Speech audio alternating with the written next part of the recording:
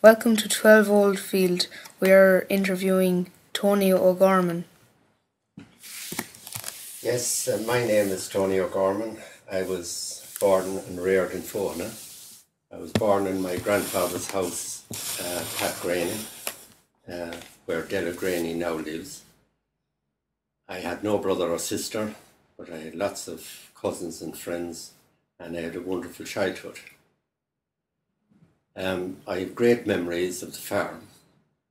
It was a small farm like most farms, but the Greenies worked very hard. Everyone in the area worked very hard.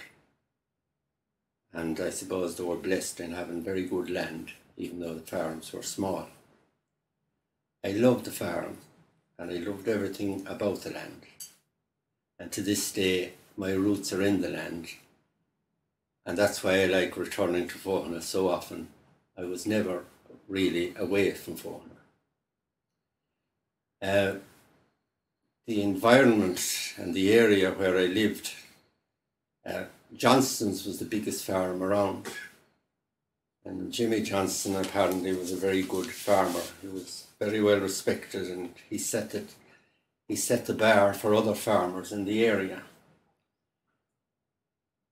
10 or 12 people at least worked on that farm, and I think they were very devoted farmers or farm workers. The Maddens particularly, I remember. I remember clearly, and it's my abiding memory, of the noise of the farm, particularly the mowing machines. And when Jim Madden started the mowing machines in the big fields, you knew that summer had arrived. The mowing machine, to me, had a different sound to any other machine I ever heard since. There was a whine all of its own. It was unique, and it sent this searing sound through all the neighbouring areas.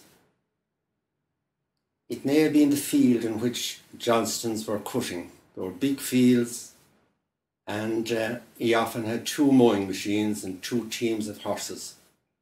And this was a big operation, while one man or 2 maybe sharpened the blades, a tricky job and a skillful job.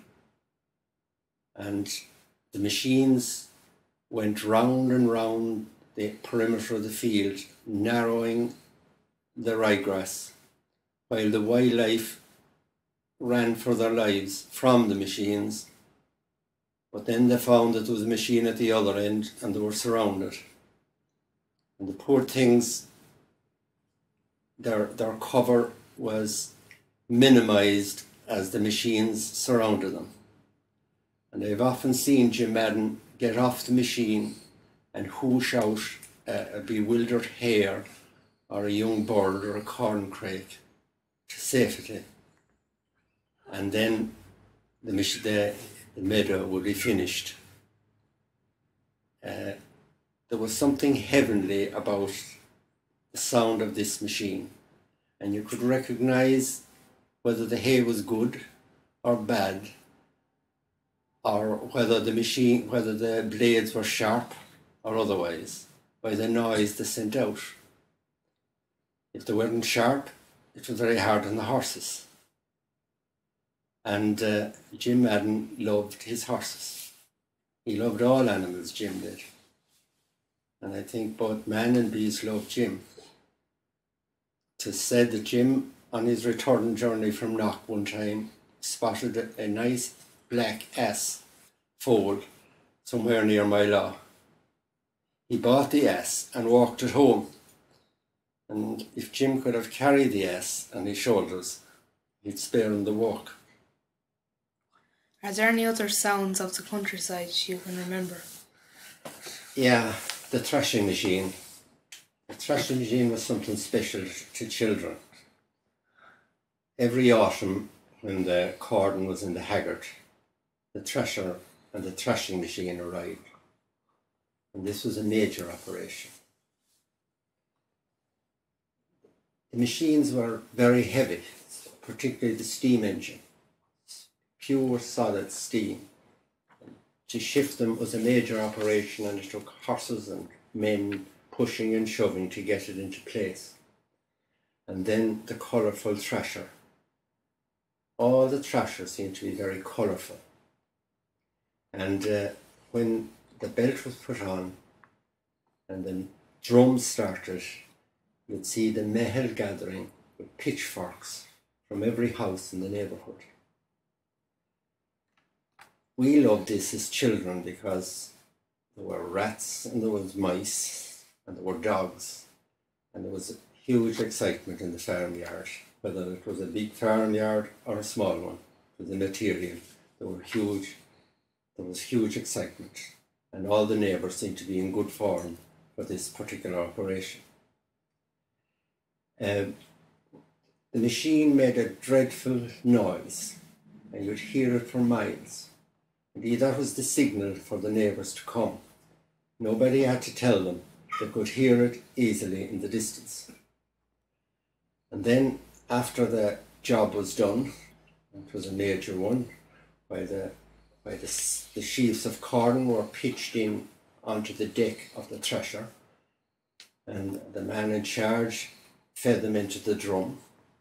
And by some miraculous intervention, the machine was able to shake the ears of corn out of the pods, separate them from the straw, send the straw out in one direction, the chaff out a chute in another direction, and surprise, surprise, bagfuls of beautiful golden corn out the rear of the machine. I was intrigued, everyone was intrigued with the threshing machine. But usually we were more intrigued with the meal that followed, because it was much like well, not as grand as the Stations of the Cross, but every householder or every woman would like to send the neighbours home with fed at least. And there was usually on offer white bread from Tribals in Haskra, which normally wouldn't be on offer, but it was there that day. And not alone that, there'd be a nice selection of jam.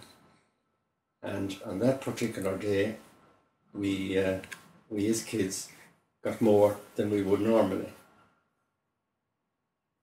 Because of the big crowd at the table, most ladies, they might be stuck for the odd cup or saucer. And it was nothing unusual, or it was no shame to go to the neighbours for a small set, an extra set of plates or cups. And that was well understood. But of course, one particular thresher owner from Haskra, he claimed that there was only one set of delf in Lowell. That may not have been the truth, but I'm sure it wasn't the truth. But there's also a story told that this particular householder was anxious to push the boat out a little and put on a little more than usual. She decided to have a rib of beef and some vegetables. And she was very pleased with her performance, and the men, of course, were very pleased. And towards the end of the meal, she suggested, or she asked, does anybody else want more now? And all the men said, oh no, we're grand, Mary, we're lovely now, we're fine. But there was one particular guy, Tom, who was a casual labourer in the house, and he did casual labour there, and he knew Mary better than most, and he says, that was my chance, and he says, Mary, I'll have a bit of meat. And she would angle over towards Tom and with sleight of hand push a little spoon or a large spoon of turnip out on his plate and move on. Is everybody happy with that? And they'd all agree. A little bit later she might come back and say, well, anybody want more? And Tom again would say, I'll have a bit of meat, Mary. And eventually Mary said to him, and it happened the third time, she says, well, if you eat any more meat, Tom, the cow will low inside in you. And he said, well, it won't be for the want of turnips, Mary.